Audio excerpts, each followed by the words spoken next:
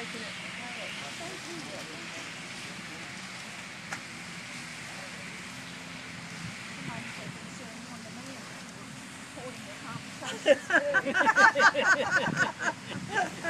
Yeah, no doubt. Nancy, I get to laughing.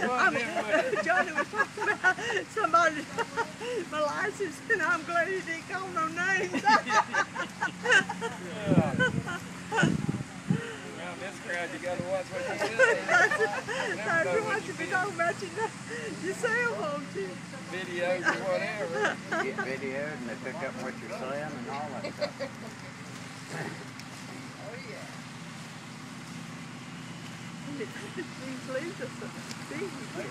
This is something we learned early on, wasn't it, Jackie? This is what you called early.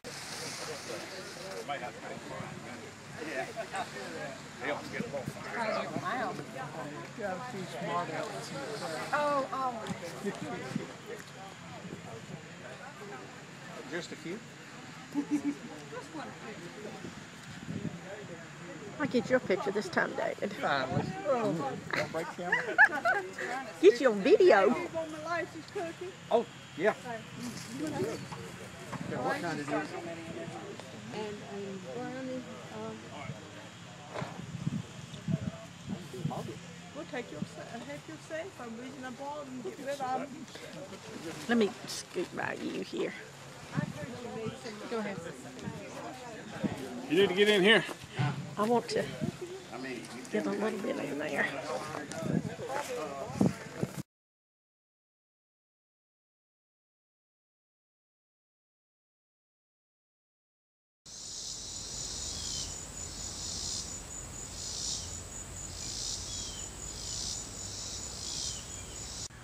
I'm out here at Silk Hope Farm Heritage Park at the tobacco barn, where you have two chimneys or two fire pits that burn very slow for up to 3 days to cure the tobacco inside of the barn. Kind of give an idea of what's going on there. These flames are tended by someone round the clock for several reasons. One, to keep the flames going, and two, to make sure you don't burn the barn down.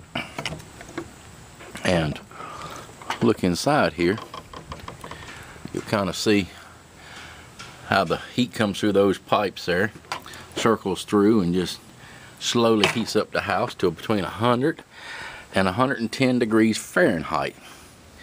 And where we're at right now is somewhere right about 103 to 105, which is optimal.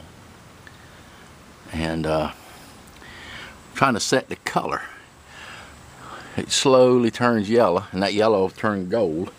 Anything goes too fast will turn dark and won't be a premium taste or a premium leaf. You can see the cot here of the fellas that manned the place overnight. That cot there is a little worse for wear, so anybody out there would like to donate a brand new cot to the cause, we'd be happy to have it. And this here is our, pray to goodness we don't need it, water barrel. This is if things get out of hand and the house starts smoking up and going to go into flames. So one of the questions is, how do you stop the tobacco in the top of the house from overheating and just smoking because of the smoke that comes through the metal flues? Well, there you go. It's got a vent at the top and it just draws through.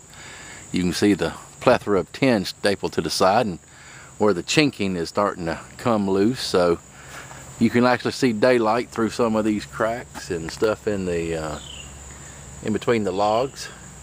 And that allows for a good airflow. And that's why these barns were such high maintenance, and nobody got bored back in the day, because you were always re-mudding, re-chinking, or resetting logs as they'd rot out. And talking about how the drafts are made and pulled through these barns, you see the smoke and the flame being sucked into the pit. So it's got a good flow going, and that little trap door on the back helps regulate it up at the top. You can see the smoke just rolling out of the stacks up top here. And this is what they did. Just sat and tended it for a couple of days and prayed for the best.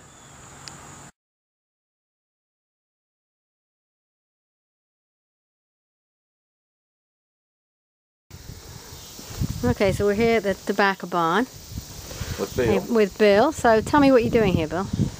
We're curing out tobacco. So right now we've had this being Tuesday. We've had 4 days of cooking. We started about 80 degrees. We try to stay at that temperature for quite a while. Usually it's a day or two. And we went up in increments. And right now we're up to 130. And we'll get to 170 or 180 before it's cured. And how many days total is that then? It's 7 to 6. It just depends on the tobacco itself. It's curing good. So you can tell by. Green. Okay, you can tell by looking at it, Yeah, like how much. It's not leaving the green in it. You go too fast with the heat, you just make the green set in, and it won't never cure out. And that's what we're doing. Okay, here we go. See how our temperature works.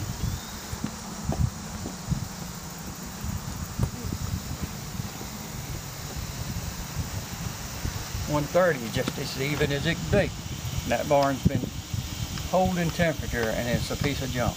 The barn itself, as far as what people build stuff today's thing, it ain't a thing in the world. A bunch of logs and sticks and some rocks. They ain't any much mortar in this barn.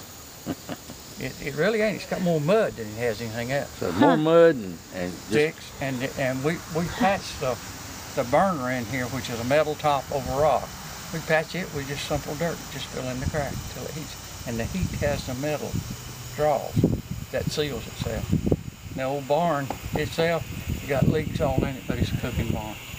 It would cook something that you would take a lot of money to build something that would do this today. But with this standard, that wood is some kind of insulator. Yes, sir. In itself. Now explain what we're looking at here on these leaves. This is curing out pretty good. That's a good color right there. See, but there's a little bit of green in that point right there. That's what we're working for right now. See there? Now that's some of the edges on this has took the heat a little hard, but there's so much you'll lose. Most of it you won't. Right. Most of it will come out good. But that tobacco's in good shape. But there's a green stem. See it? Oh yeah. See that green stem? Yep. By tomorrow, the next day, that's the only thing that'll be left is green stem. Then we'll shoot the temperature up to cook that. So that's when we get up to 170, 180, and that drives that last little bit of green and moisture out in that heavy stalk or stem there. Yeah. Okay. And the whole thing about it is it's being ventilated today to hold it at 130. When we started it, we closed it up tight and held it about 80 and 90, and then 95, and then on up. Right now, it's got a ventilator back there, and we ain't put much wood to it, but the coals is really holding the heat with all that rock. Right. And the earth itself, of course, but mostly rock. So with the rock, the earth, and that metal pipe, that acts like a battery, stores up the heat, and it keeps everything even. All right. This thing is actually it's natural draft. Right. Ain't nothing forcing anything, but just no, because I can see daylight through the back side over there. Oh yeah, oh yeah. There's places this barn needs chinching right now. You know where they put that little mud there. This one has got a little bit of concrete been added to it. So what we need to do is get a bunch of folks out here with some chinking hammers and some pins and just re-chink this thing one day. Yeah, oh yeah. Well, you just mix up the mud and just smear it in there. Yeah. Be surprised how crude this looks and how little work it's ever done. I don't think they've replaced anything except for whatever he repaired on the broken piece of wood today. Right. We have not put an extra piece on. This is where the barn was converted to. How long ago was it brought here? I don't have the date. Do you, John? I don't know. 4 years ago, maybe? 4 years? Okay. I believe that's right. So in 4 years, it's original 4 years ago, the chinking and everything's holding up. Still and this is the fourth year there. we've cooked in here. Yeah. Now we replaced part of the chinking. Okay. It was still in there to some. It's like where you see that right there. It was probably added some of the later on after it was moved. Okay. I think much of it been added too. Get done. Okay. Yeah. Hey, now I didn't see that, John. What's that? Bill, you saying not? Mike Hickens said he can come and stay from 6 to 10 any night at all. All right. Yeah, so you want him to come tomorrow? You want him to stay tomorrow night? If he wants to do it, I'll be glad for somebody to do it. All right. Okay, Johnny, why don't you tell me what's the purpose of this then?